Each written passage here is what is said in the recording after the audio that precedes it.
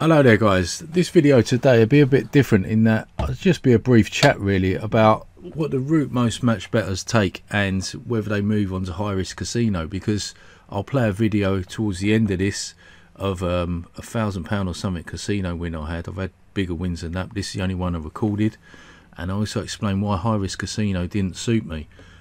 But the typical route of a match bettor does differ a lot.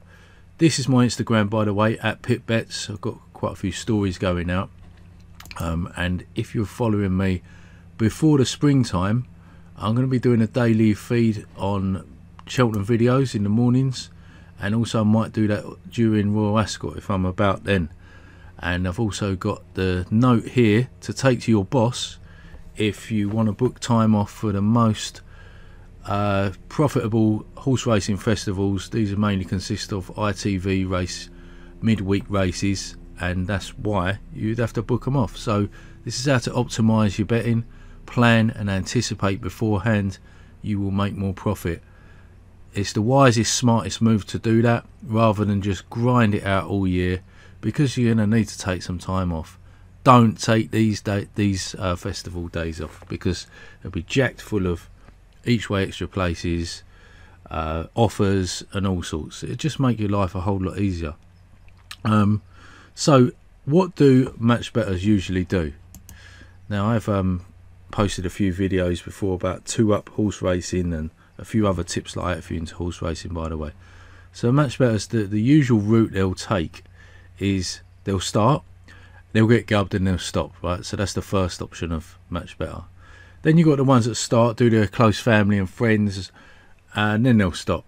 Then there's the ones that start, they'll do their family and friends after they're gubbed, then they'll branch out from their family and friends and do it en masse like that. So you've got a few different levels. Then you've got the other ones that take it to the extremes, where they'll start doing refer our friends schemes and stuff like that. I did do a load of multi-accounting videos here. You can actually find a multi-accounting playlist on my channel here, so have a look there guys. If you go into the search icon there and type in, say, multi-accounting, that'll give you some tips there. But as you say, this is just done on the presumption that we're basing it off of one person's account, right?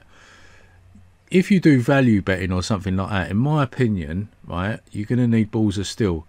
But this is closely related, in my opinion, to high risk casino, because high risk casino is a value based strategy that mathematically works, but it doesn't work for me, and I'll explain why at the end of this video. More of an addiction thing. It's crazy how I can bet thousands and thousands of pounds and only chase losses every now and then, but when it comes to high risk casino, it's just, it's not for me, and I'll explain in a minute.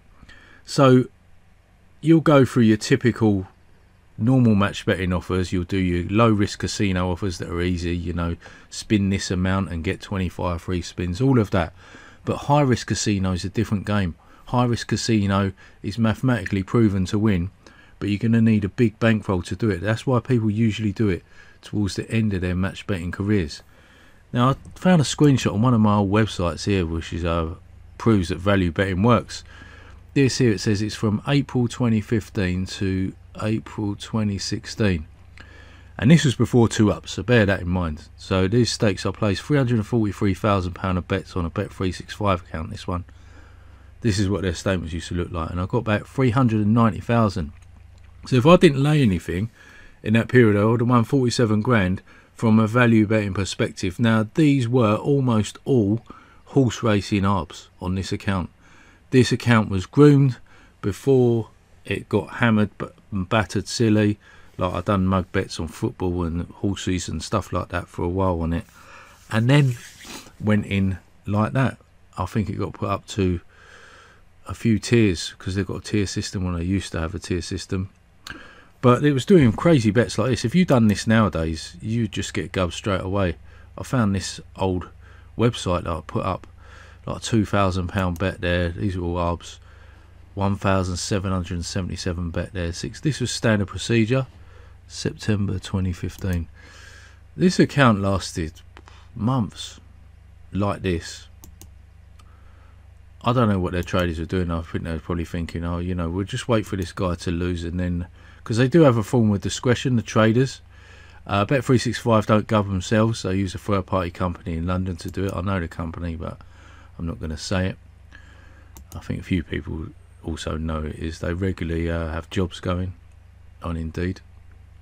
So I just clicked through here just to show you the gist of the kind of bet. I used to do 999 and 777 like that because I couldn't be bothered to take my finger off the screen, because when you're doing hot arbs, right, and they're going so fast, some of the prices, I don't want to take my eye off of the vision of looking at the screen, so I used to just go bang bang bang like that. Some people back then used to say it was hot doing that kind of thing, but anyway, so that was from a value betting based perspective. But my advice to you is, if you're going to start doing value betting long term, then make the decision beforehand. Don't think, oh, I'm going to start value betting now after you've been laying a load of stuff, because you have a ton of variance and you just don't want that to be happening. So this is where high risk casino comes into it. High risk casino is all about variance, right? And I used to use this Gary Hood's auto spinner, so I wouldn't have to be sitting in front of the spin. So you put it on like 100 spins, then go away and do, or maximum spins on there, go away and do some hoovering up, washing up, and come back and see what's going on. If it hits on a bonus or something, obviously it'll pause and then you have to go through that. Sometimes it's exciting, but I was finding with high risk casino, it was a bit addictive. I started playing casino sometimes when I was bored, and I know some of you guys would probably think, you absolute muppet, what an amateur, but I don't know, I just had to stop in the end. So I was going through this cycle of doing high risk casino and going through the peaks and troughs of the variance, and because there's a terrible variance on it, you know, thousands and thousands of pounds you can be down till you've had a big win. I've seen people post some monster wins, like 40 grand wins and stuff like that. I've won, I think, 7 grand. And lots of thousands of pounds ones, including this one that I actually recorded in a minute. And this one, incidentally, was my favourite game, and that's why I recorded it, because it became my favourite game after that, because I just thought, I love it. It was just giving me so much of a buzz. But I don't do high risk casino anymore, guys. Do any of you do it? I've got some tips for you if you do high risk casino. Don't look at the screen. Put Gary Hood's auto spinner on. Turn the sounds off, because all these sounds and noises and that, they're designed to encapsulate you looking at that and getting the buzz out of it. And it's such an addiction when you get a bonus. You know, I've had every single recreational drug there is, apart from heroin, and there's no better buzz when you hit a massive bonus, I've got to say, you know. But I had to get out of it, so I'm going to play the video in a minute, guys. But my main message of this video is, value betting does work.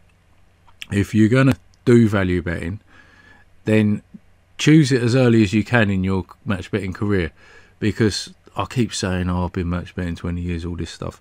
The only reason I keep saying that is not to sound like I know it all, because I don't know it all.